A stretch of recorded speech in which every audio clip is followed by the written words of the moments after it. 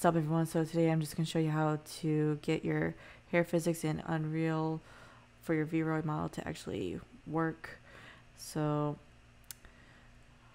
if you've already gone this far where you can already control your character,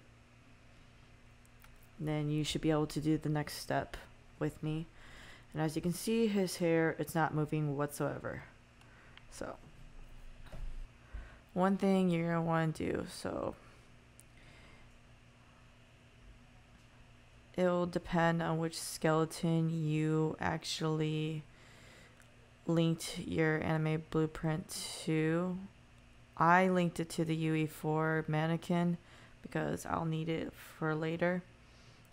Some people might have linked it to the SK7. So whatever one you linked it to, just make sure to check that in here, the one that says meta for your model, go into here and make sure it matches the skeleton that you linked your blueprint to, the anime blueprint. So for me, I had to switch it to the UE4 mannequin and apply it to the asset. So after that, many people that will be using the third person anime blueprint that they linked it to, you would just open it up, you would double click the anime graph, it'll bring you to this little window. Alright, so first thing you're going to do is right click and type in VRM spring bone, and you're going to left click the default going to the component pose and left click going to the output pose, and then if you want you can just strain them out. So just select them all and then just press Q and it'll automatically strain them all out. So now what you want to do is just only click on the VRM spring bone, and where it says the VRM meta object, you're going to go and choose the one that your skeleton is linked to. So which this one is for me, and you're going to hit compile.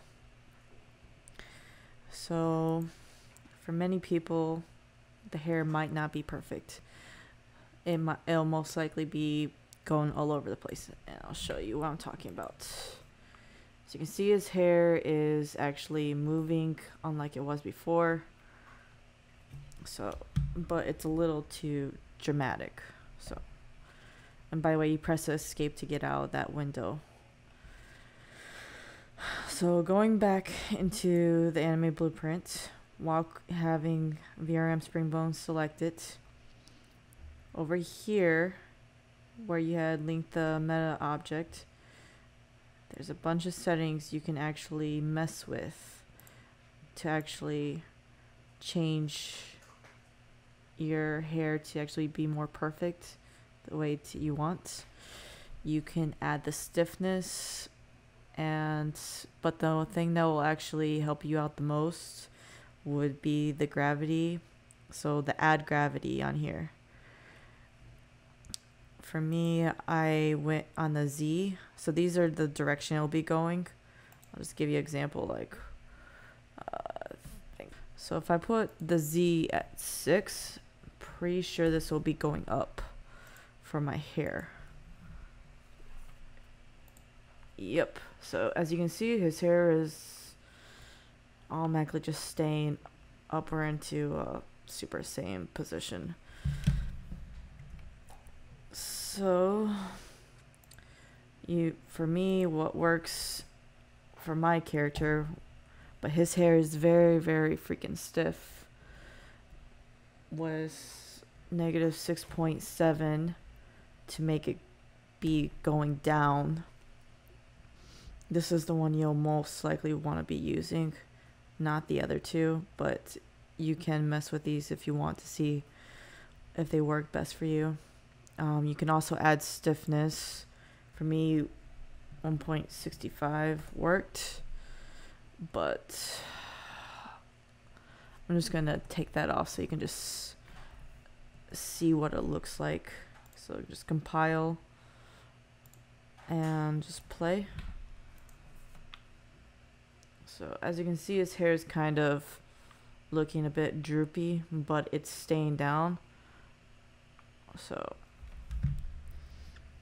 that's the way I prefer it, but just mess with the settings, see which one actually works best for you.